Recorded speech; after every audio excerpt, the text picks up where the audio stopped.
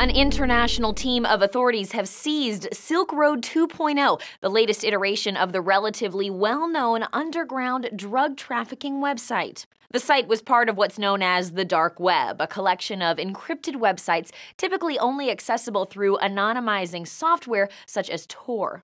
Federal officials say it attracted more than 100,000 users buying and selling illegal drugs since it sprang up 5 weeks after the original Silk Road was seized. The New York FBI branch announced authorities arrested alleged Silk Road 2 founder Blake Benthall, known as DEFCON, in San Francisco Wednesday.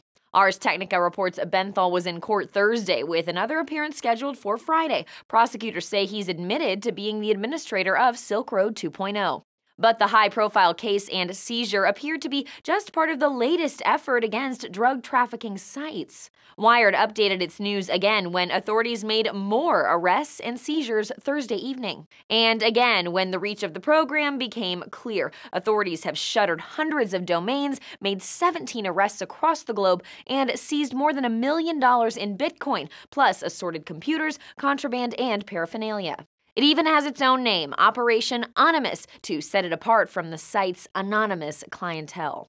But even as these sites drop offline, some watching the crackdown worry it could do harm along with good. A columnist for The Washington Post writes, "There's a strong argument to be made that the darknet economy makes the world a safer place overall. By taking drug transactions off the street and putting them online, you eliminate a significant link in the chain of violence between drug suppliers and end users." Authorities would probably argue no drugs are safer still. The head of the European Cybercrime Center told The Guardian he expects future crackdowns will be as fruitful as Operation Onymous. "We have reached a different level in how we cooperate. This is good for the future." For Newsy, I'm Lauren Zima.